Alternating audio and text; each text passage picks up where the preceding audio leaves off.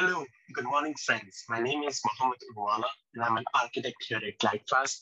And today, I'm going to share with you a two-part video of two of my favorite tips and tricks as a ServiceNow developer. So, without further ado, let's get into it. So, the first tip and trick that I would like to share with my friends is the Studio Code Search. If you have used ServiceNow Studio to develop custom applications, you are probably already familiar with this feature. But for system administrators and newer developers, however, searching for a code regardless of the scope has never been easier.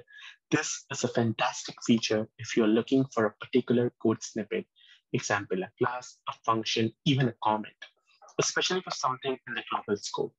To access the code search utility, navigate to Studio module of the System Applications application menu. Select an application first, but do not worry, you won't be making any modifications to the custom app, and you can change your scope later. In the top right side of the screen, select Code Search.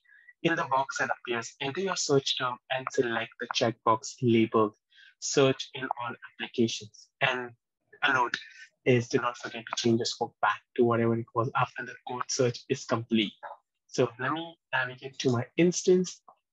So here I have my instance open. I'm gonna go in, type Studio, and under Systems Application, I'm gonna open the Studio, ServiceNow Studio, and then select a custom application, which I've created, Test. And then on the top right side, there is a utility called Code Search. You click on it, it appears with the box.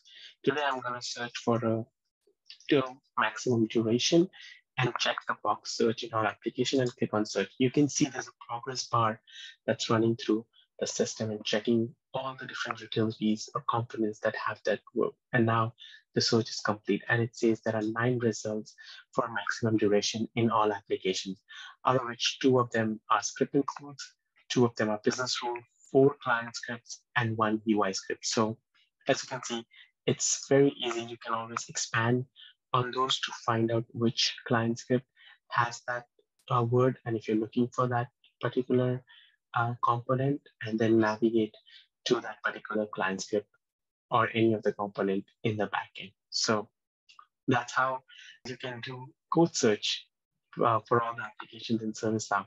Happy coding, guys. See you in my next video.